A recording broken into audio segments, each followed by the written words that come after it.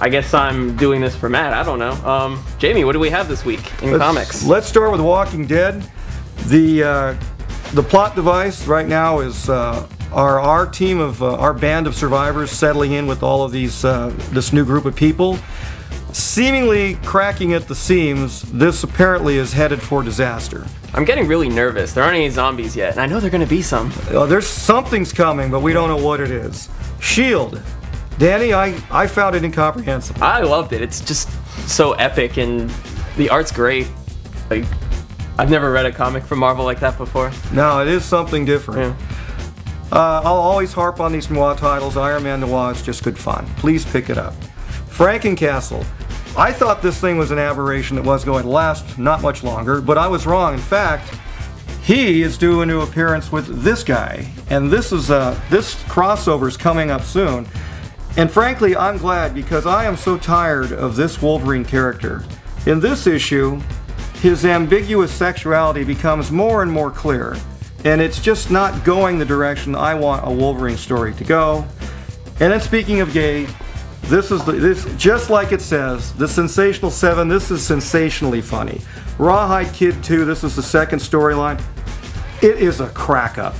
Really? Did you like the original? I know a lot of people hated it. Yeah, I loved the original. It was so tongue-in-cheek. It was extraordinarily humorous and funny. You know who else has tongues and cheeks? Matt! I've got a beard this week. What? I got lazy. Speaking of other weird things, let's check out some offbeat comic books in the comic book world. We just talked about Rawhide Kid and he used a lot of innuendo. It's a gay cowboy. But it's fun. Like a regular cowboy. But he's gay. Neat. Godland is an interesting book. It's pretty much just every single... What's his crazy face? Oh boy. I forgot. Stop. Jack Kirby? Jack Kirby! It's like him, but weird on purpose. It's nuts. It's a space cosmic. Check it out. It's weird. The Punisher, if you don't know, is now Frankenstein. And he rides a dragon and kills monsters.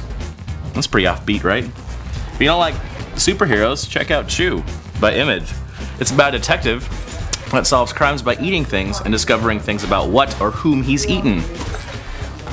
Vertigo's got iZombie, a book about a girl who's a zombie that tries to not be a zombie by eating brains. And then she solves mysteries by who she eats. I'm sensing a trend. Mike Allred does the art, which is good. He also did the art for X-Force, a book that's older, but it's neat. It's about superheroes that are not good people, trying to make some money, make movies. They're awful people. If you want to get super weird, that's a Lady Gaga comic. See, look, it's not a joke. I'm picking it up. This book is so weird, it made me feel uncomfortable and I couldn't enjoy it. So, weird comics. Here's some more weirdos. One of them is me. Hey, you're the guy from the other thing. I'm that guy you saw. Hey, so what's our pick this week? Pick something. Oh, I've already picked. What? Thanos Imperative. Why? Because it is awesome. Explain. Okay, so nobody pays attention to Marvel's cosmic characters because all the Marvel characters people like live on Earth, so we all ignore this. But we shouldn't, because it's awesome. So there's this thing called the Cancerverse. What? Where death doesn't exist. What? And they're moving into our universe. So the Marvel space guys send Thanos in to kill everybody. That's pretty cool, right? I guess that makes sense. It's got Rocket Raccoon in it. I feel like one or more of us are drunk right now. I had a lot of energy drink. Me too. It's pretty tasty. It's neurosonic stuff. It's good. Just comes at you. You can't even help it. Oh my god. Oh my god. It's so tasty. Okay, I'm gonna go sleep it off. I'm gonna read more of this comic because it really happened and we need to know our history. Also, I'm Matt. I'm Danny. And we'll see you next week. Beware. From the Cancerverse. MonkeyTossTV. Biff, Bang. Pow. Is that right? Is that what we're calling ourselves? We should call it the Thanos Imperative. I thought we were the homeschool races. MonkeyTossTV's Thanos Imperative. Are we a crossover? Yeah. I get to be Rocket Raccoon. We're all Skrulls.